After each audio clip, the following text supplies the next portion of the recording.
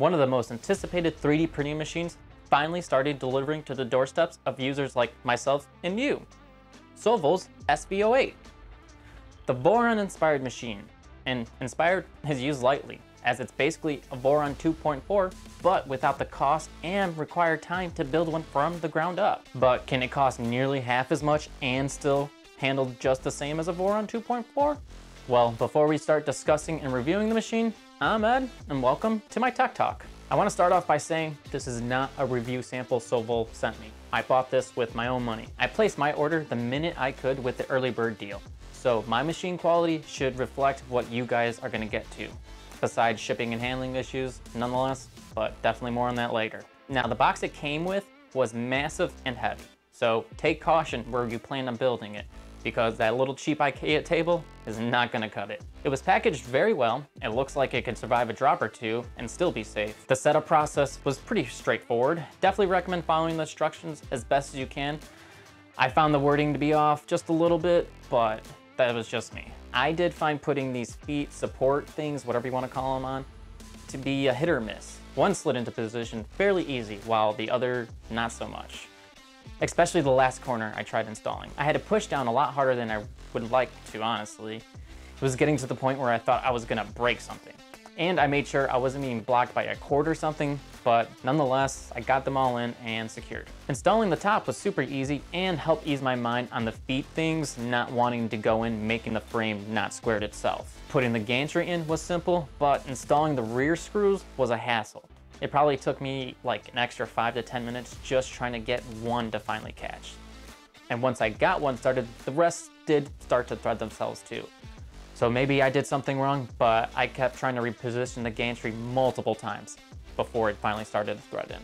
When it came time to put the tool head on, I was definitely scratching my head on making sure I had the cable running in the right spot so it wouldn't rip anything out. And it barely gives you an explanation or picture on where to put it, so that took me longer than it should have. And once you have all the hardware finally mounted, you have to try and decipher where all the connectors are around the machine, making sure you have them all plugged in. Like, look at these instructions. It's so cluttered on what goes where, you start losing track of what's up and what's down on it. If they just took this page and made it 2 full pages, I felt like that would have made the steps of connecting all the connectors just that much simpler. If I was gonna rate this setup process based on the instructions they sent, I'd give it a 3 out of 5 stars. Having to really push on the frame to get the legs to fit just right was a little annoying and slightly discomforting, because I thought I was gonna break something, so that cost them a star. Then the second star would probably be the poor instructions. If they just would have put a little bit more effort into the pages, it probably would have made the process just a little bit easier. But no, I had to scan through the connectors page just to make sure I didn't miss anything. They say 1 hour hassle-free assembly. It took me about an hour and 10, hour and 15, so definitely they do promote an hour correctly, but hassle-free, maybe not so much. Once it was put together, it was time to power it up. So we grabbed the included USB, installed it, and started the machine. Scrolling through the little menu, and I really mean it, the display can barely fit any information. 3-4 lines of lettering, and that's about max. At first, I was just scrolling through the menus, just trying to get myself familiar with it. Found the calibration Z offset, and just let it do its job. And as one would guess, it started to warm up, getting ready to auto-calibrate the Z offset. Now, what confused me was that it did a little test print after it was done calibrating the Z offset, giving you a visual indication that you have a good first layer, which definitely was new to me and cool to see. But I feel like this will get annoying when I just want to calibrate my Z offset and I forget that it even does the test print. Then I send a print just for it to get messed up by that little test print. After getting myself familiar with the machine, I thought it was time to finally start to test the printer. So I loaded up the white PLA and tried the 12-minute benchy on the USB also included in the packaging.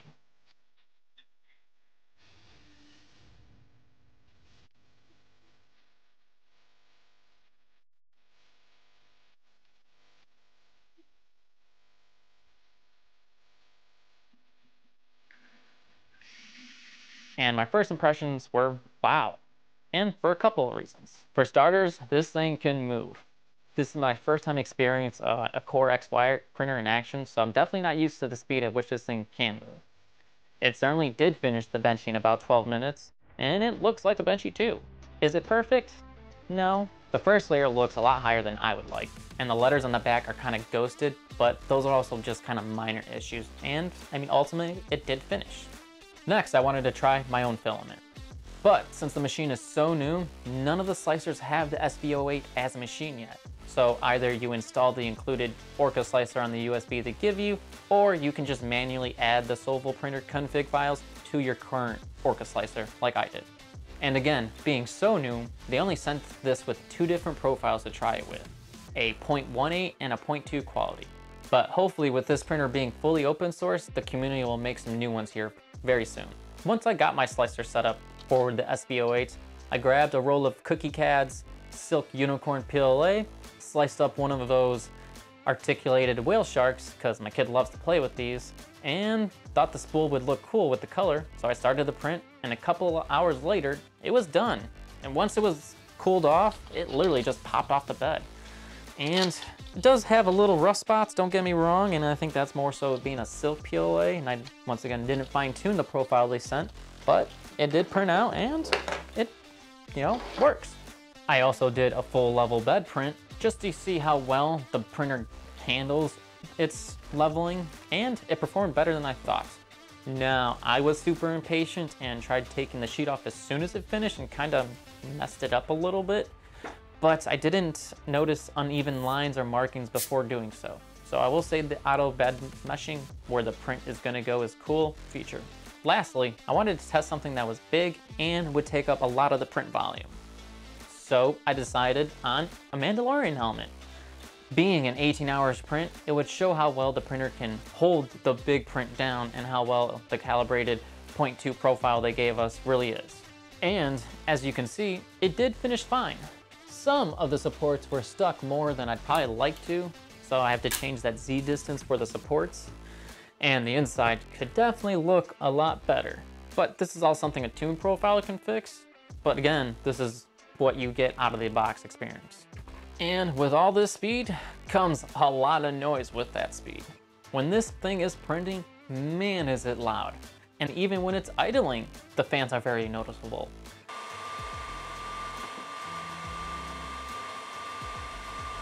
My word advice is do not keep this printer near your bedroom at all. All right, time for the good and the bad about the SV08. First, let's talk about the good. You're getting a Boron for nearly half the cost and without the whole build process. I still would love to build one, but that's just a tinkerer in me, and that's kind of the stuff I like to do. It comes loaded with a bunch of features, like that adaptive bed mesh, the built-in camera for monitoring and time lapses like shown earlier, the Clipper web interface, mainsail specifically, the included runout sensor, pressure advance, input shaping, and the overall speed is great. The included full metal PIE sheet is pretty standard, but what's nice is that the bed has guides for the sheet so you know where to always place it, and then your massive 350X by 350Y by 345Z build volume is also massive. It also has quad gantry leveling, so you don't need to worry about the 4 corners since they're all each driven by their own motors. Plus, with the built-in dampeners, you don't have to worry about it falling if it loses power all of a sudden. And now for the bad. My printer actually has fitment issues. The front braces do not line up the same. Leg Z4 has a big gap between the frame and the leg, and it really bothers me.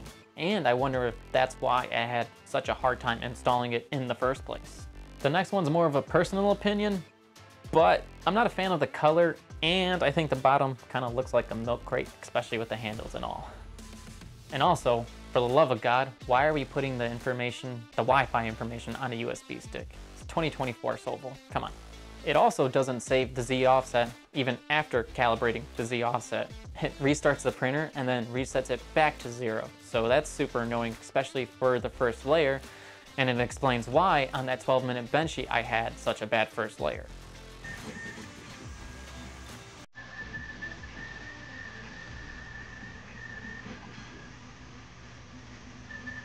And lastly, as much as it hurts me to say it, I think something is already broken.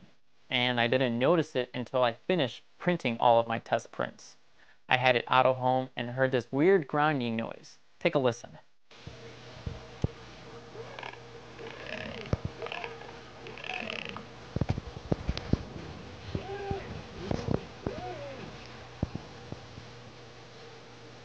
And once again, it's coming from that same Z4 corner. When I get up close to it, it sounds like something is wrong with the gear, but once I'm done editing this video, I'll be emailing Sovol about this and hopefully getting it fixed ASAP.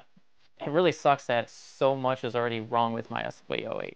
Oh, I didn't even mention all the little dings in the corners, but I'm sure that was probably from them test fitting and everything.